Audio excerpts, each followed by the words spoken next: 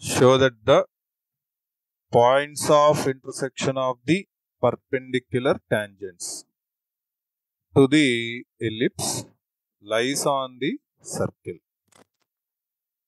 Okay, so solution start చేయండి. ఇక్కడ మనకి ఏమని అడిగారంటే ఎలిప్స్ అని మాట్లాడుతున్నాడు కాబట్టి మనం ఫస్ట్ ఒక ఎలిప్స్ అని తీసుకుందాం.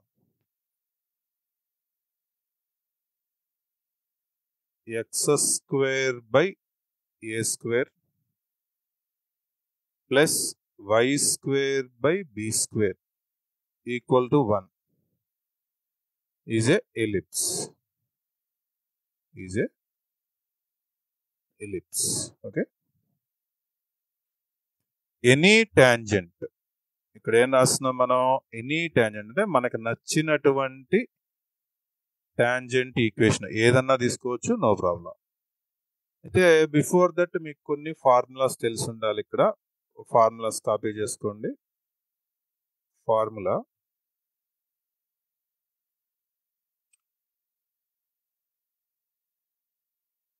సో ఫార్ములా ఏంటంటే number 1,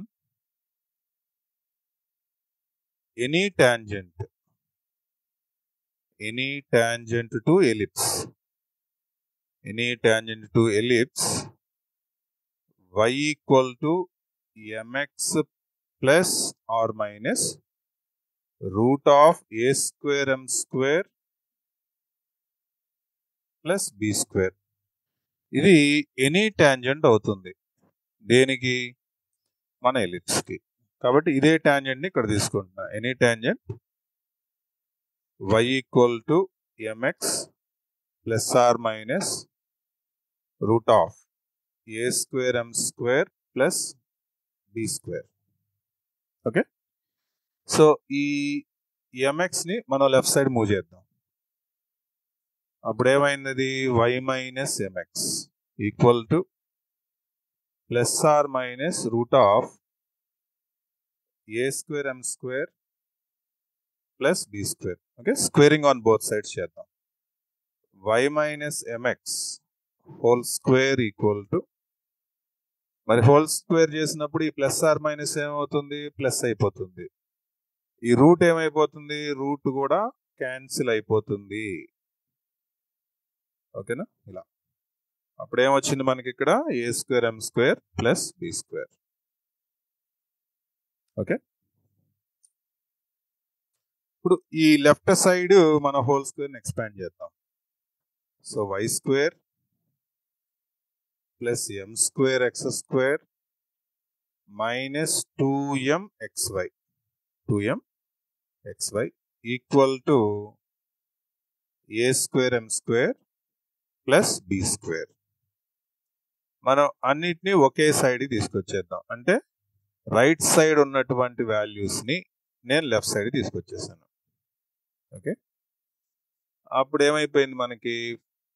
y² plus m² x² minus 2m xy minus a² m² minus b² equal to 0. ఇంతవరకు అర్థమైందా? సో ఇక్కడ టర్మ్స్ అబ్జర్వ్ చేస్తే m² కామన్ తీద్దాం. m² ఎక్కడెక్కడ ఉన్నాయి? ఈ రెండు ప్లేసుల్లో m² ఉంది. కాబట్టి ఇక్కడ ఏమొస్తుంది? x² minus a² minus 2m xy. Okay, ఈ మిడిల్లో ఉన్న టర్మ్ రాశాను. తర్వాత ఏముంది? y² minus b² equal to 0. ఈ ఫస్ట్ లాస్ట్ ఇట్లా కలిపి రాసాం. ఓకే, అర్థమైనంత వరకు. సో దిస్ ఈజ్ ఏ, ఇది ఎలా కనిపిస్తుంది? This is a quadratic equation. This is a quadratic equation in M. So it has two roots. It has two roots, m1 comma m2. So sum of the roots m1 plus m2 అంటే minus b by a. Minus b by అంటే m coefficient divided by m² coefficient.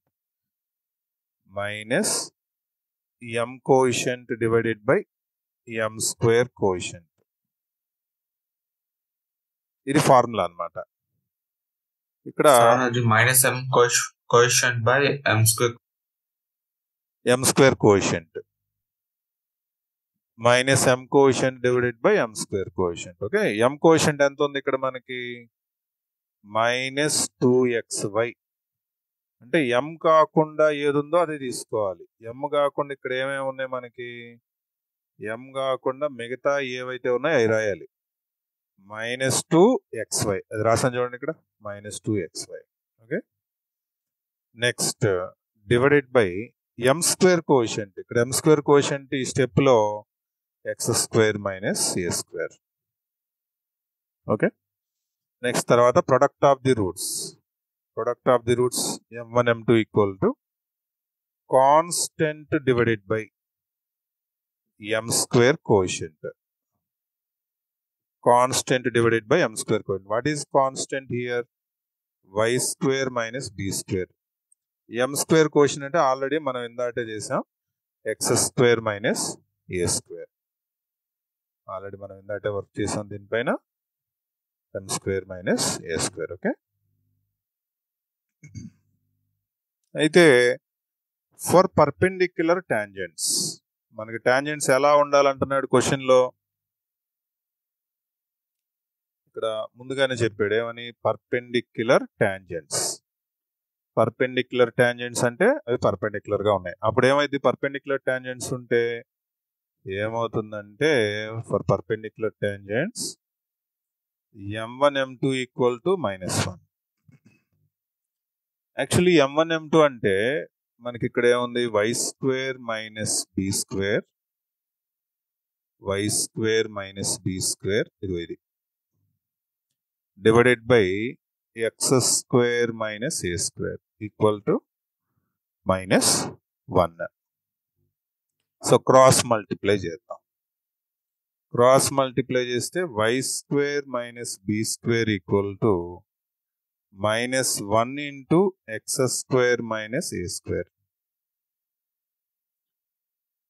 Okay, that means y² - b² equal to -1 into x², -x² minus into minus plus a².